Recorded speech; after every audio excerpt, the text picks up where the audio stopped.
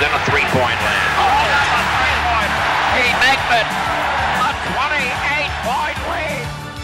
I mean, I always felt that, and still feel that that's the best team I've ever seen in this league. I'm sure Magic's got a team he liked to throw up against it, but to me personally, I thought that's the best team ever assembled since I've been in the league.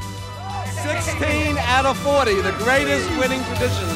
You did it with hard work and teamwork. You've earned it. It's yours. Enjoy it. Having helped raise his third championship banner in Boston Garden, Bird had also carved his place in history.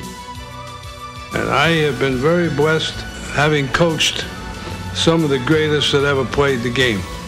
But if I had to start a team today, the greatest player and the one guy I would take would be Larry Bird.